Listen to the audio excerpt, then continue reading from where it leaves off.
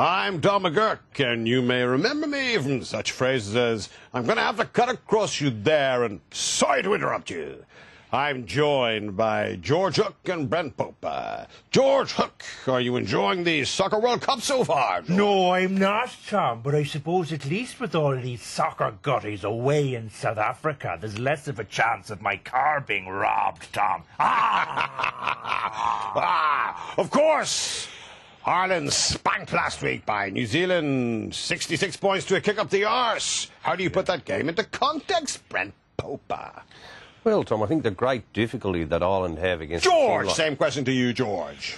Well, as you know, I'm an expert on just about bloody everything. I know, George. Technology is all. Tell me, George. But I said at the beginning of last season that Ireland would win the Grand Slam. Did you, George? And that Leinster would go on to win the Heineken Cup. Now, I may not have said it out loud, Tom, but I did say it. I didn't hear you, though, George, as they all of us. Surprising. Of course. You don't listen to anyone, Johnny Sexton, is he the man, the out half? Is he going to become the man who would be king, Brent Pope?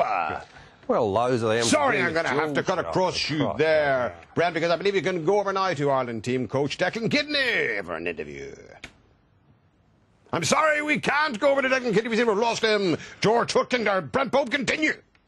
Well, I wasn't actually being... George, tell me what you think about everything, George. Well, the reality is, as Shakespeare said in Hamlet, Did he, George? Rosencrantz said it, neither a borrower nor lender be, for loan oft loses both itself and friend. What do you say? What the hell does that mean? I've no idea, Tom, but I find if I pluck an irrelevant quote from Shakespeare and shove it into the middle of any old observation, most people don't notice the difference, Tom. Brent Pope.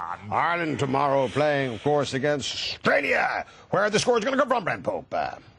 Well, is there any point in me actually trying to attempt to answer it? No! Bye-bye, Brent. George, the score is tomorrow. Hope he wouldn't know the answer to that question if it came up and bit him on his huge square Antipodean head, Tom. But where the score's going to come from, George? Allow me to But go ahead, George. Tell me the bloody answer, George. Ireland have about as much of a chance of scoring in Australia as I have of scoring in the newsroom with Sharon de Violon, Tom. It's not going to happen, Tom. Well, I don't know. I carry a pair of knickers round with me wherever I go, George. Well, they're about the most likely pair of underpants I'll ever get my hands on in this bloody state. George, why don't you come out with me for a few He-Man pints, and we can put our differences behind us and become one, George? Would you be up for it, George? Feck off, Tom. George, I like you in a way I can't quite explain. George, no. Please, George. Go away. Do it to me now, George. That's what rocker is, isn't it? You hideous individual.